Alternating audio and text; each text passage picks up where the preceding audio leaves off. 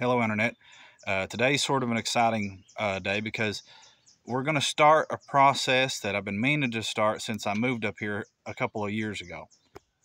So when I was a child, Mom and Dad had this old camper trailer pulled up here to use it as storage.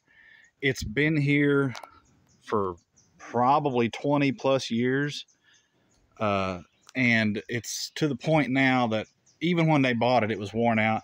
And now it's just a snake den, a bee's nest, and a trash pile. And it needs to go so that I can clean all of this up and weed eat this area and make better use of this space. When we first moved up here, Dad offered to have this pulled down through the yard somewhere else, closer to their end of the property, so that I could use this space. And I tried to jack it up to take a look at the axles underneath it because the wheels are still under it. And when I started to jack it up, I don't know if it was just rust or just the weight of the stuff in it, but the frame started to curl under its own weight.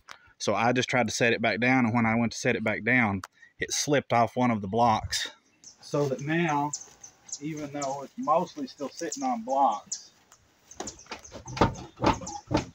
it's no longer safe really to even walk in. So let me give y'all the tour here. So the other day, we spent an evening going through here and cleaning out everything of value. So basically, if we wanted to keep it, it got put either in Mom's shed down at her house or took up to our house. But 90% of it, which is trash, just got loaded on my trailer and hauled off to Rumpke. Now, I came in here yesterday and I sprayed a couple of spots I could see easily with some wasper spray. Because like I said, as you can see here, it's been a haven for waspers for years. And that's one of the reasons that I want it gone. Because it's not safe to be in. The floor's rotting out, the walls are rotting out, the windows are busted, the roof is falling in. Most of the stuff in here was trash, and if it wasn't trash because of its age, it was trash because it got destroyed by the weather. You can see here we kind of tried to patch the floor because the floor fell in here, and so you got to kind of watch where you step here. Now, I sprayed back in here yesterday. I couldn't see, but I stood back at the door because that wasper spray sprays pretty good distance. And I sprayed some wasper spray back in here. But there's still a pretty solid chance that when we start taking this down, there's going to be lots of wasper nests that are not clearly visible just standing here. There was a toy box here. There was a bunch of stuff under the sink, some jars and canning jars and stuff. They ended up getting kept. I think the back has shifted since we were in here the other day. That looks, maybe it's just me, but that looks cockeyed as hell. There's a black snake that used to live in here. He never bothered nothing. He kept the rats and mice out. Maybe it's just me. Yeah, the floor has tilted. It's come up the wall. There was a dresser and a bunch of stuff in here the other day, and I guess the weight of that stuff sitting on it kind of kept it held down. Because where I tried to jack it up, was about here. And so I guess when I took all this weight out, and there's no support here on this block correctly anymore, the floor has moved. I'm not going to walk on it. Those wasper nests look abandoned. Let's walk around here and see what it looks like from the back door. Now, I ripped the back door off of it the other day because there's some waspers. I don't know where they came from. There's a bunch living in that old air conditioner up there too. But I ripped the door off the other day to get some items out because I couldn't get them out with the door attached. So I just grabbed it and ripped it off. There's waspers in that old air conditioning unit up there. But let's go look at this back door. Yeah, you can see the floor has lifted up off of this. And so our task is basically to, as safely as is reasonably possible, tear this apart, burn the wood, sell the metal for scrap, trash up anything that's not safe to burn and haul it off to Rumpke. The good news is, despite the fact that this is probably a 1960s or 70s model trailer, waspers, It does not appear that it has asbestos. It's got regular old insulation in it. So I shouldn't have to worry about getting suited up, masked up, and anything like that to take the thing apart. I just got to be careful to do it in such a way that nothing falls on me and hurts me. Now, I'm not sure if this is steel, stainless steel, or if it's aluminum. The fact that I don't see any rust anywhere makes me think it's aluminum, because even stainless steel, you know, if you ding it somewhere or scratch it, you know, over time it will rust. One way to tell, see if a magnet sticks to it. All right, magnet's not sticking to it. Magnets don't always stick to stainless steel. Another way to tell is when we're cutting it, or I could take a die grinder and hit it, steel will throw sparks, aluminum will not. So I'm gonna go ahead and get started cutting it up. If I see orange sparks at any time, that'll tell me it's steel. If I don't, I'll probably still take a die grinder and sand on it for a second and see if that throws sparks. My wasper spray. I've got some glasses. I've got my gloves. So let's get rolling, I guess. And clean this mess up. Make the yard a little safer for the kids, the dogs, and me. A woman and the kids and the dogs and me.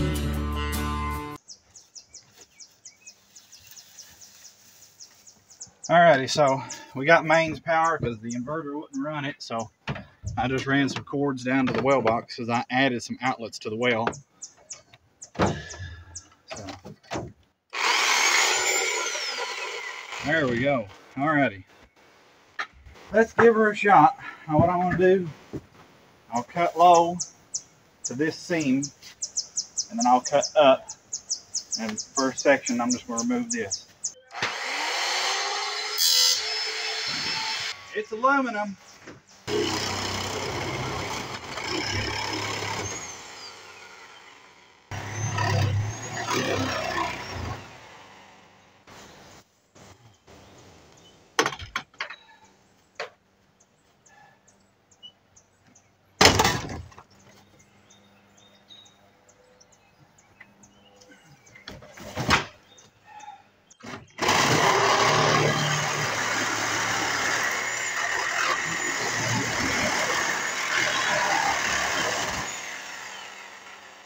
There we go.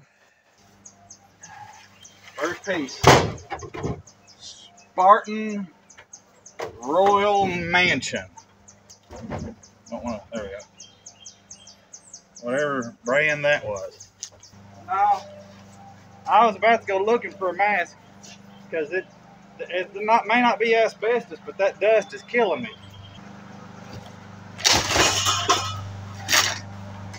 Right here.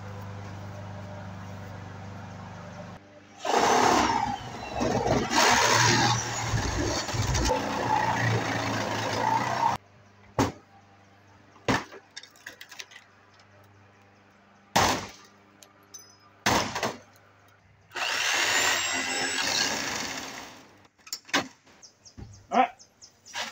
Got him. Die, bitch. Alright. Got him.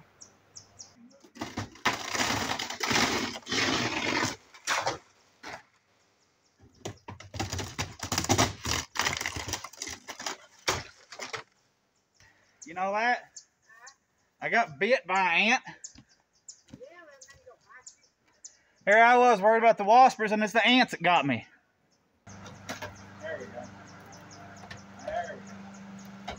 Well, there's one almost intact window. One little piece busted out right here. No, it's plexiglass.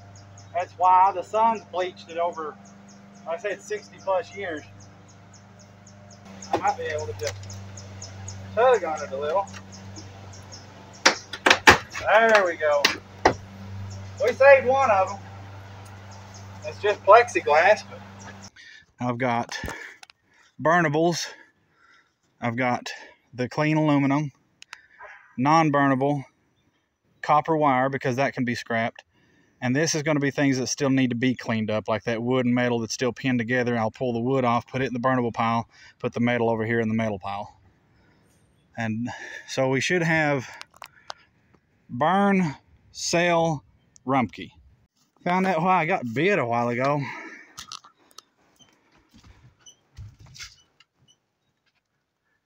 Ants.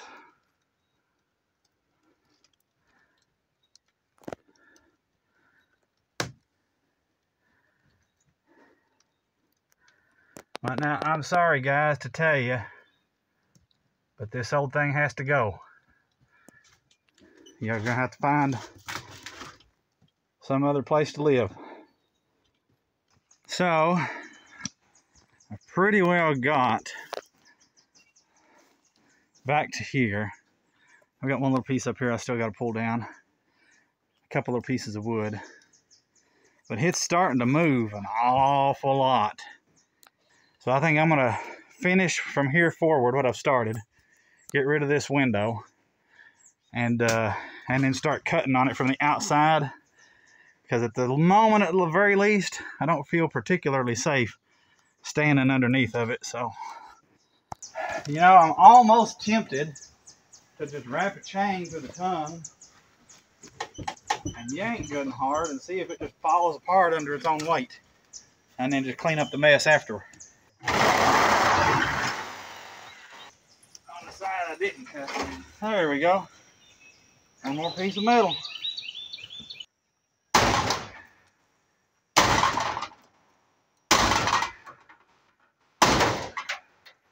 You need to go that way.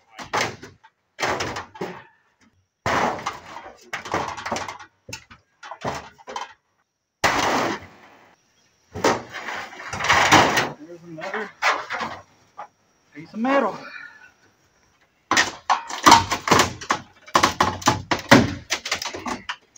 That way I don't whack myself on it. Well, I'm pretty tired. I think I'm going to call it a day. I'm going to make this a multi-part video because nobody's going to sit and watch an hour-and-a-half long vlog of me cutting this thing out. So I'll try to just film it over the course of multiple days or a week or more, just depending on how long it takes me to get this done. And slowly get it out of here. We've needed to do this forever. The thing has been unstable even when all the pieces were on it.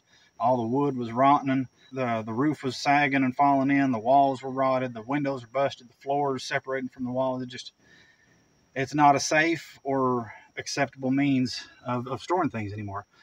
Even when I shoot YouTube videos out here, I will try to avoid pointing the camera in this direction because I was sort of embarrassed to show this on camera.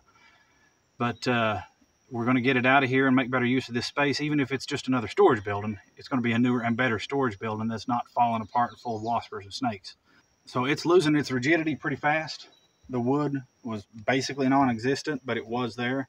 And so as I'm cutting sections of wall out and knocking out what little wood is left, because some of it is dry because it was inside, so it's not completely gone, it's really losing its stability. Like every time I step on it, I feel the whole thing shift. And so I'm going to try to just take my time, sort of feel it out as I go. You know, ideally you could start on the roof and come down and just cut the roof out in sections. But it's so unstable, I don't want to have a ladder leaning against it and maybe have it start to go while I'm leaned against it. And I don't want to be under it when the roof collapses. So ideally, I can just continue to do what I'm doing until, you know, about here, I would maybe start really being concerned about the roof caving in. And so what I may do is just continue cutting wall sections out from the outside even, and let the roof kind of collapse onto the floor as I go. And then once it's done, I can cut the roof up. The only problem with that is that the Sawzall has a metal blade on it. And when it gets hung up in those little 2x4s, they're not even really 2x4s, they're like 1x2s. But when it gets hung up in the wood, it doesn't cut that well. And so I gotta fight with it. And when I come across electric wires, you know, I've got to go inside and cut those electric wires. So I have to go back and forth between inside and outside, but hopefully I'll be able to make it work. Worst case scenario, I'll haul my air compressor out here with a cutoff wheel and I'll just cut it with that and just peel it off the outside. But I'm going to try to do this as safely but effectively as possible. I've got a cell pile, a burn pile, and a Rumpke pile. The Rumpke pile is getting pretty big with insulation and glass and whatnot. But we'll get this knocked out and get the yard looking better. And hopefully y'all found it entertaining at the very least. But if y'all have any questions or comments, post them below. As always, this is Marcus out. Y'all have a good one.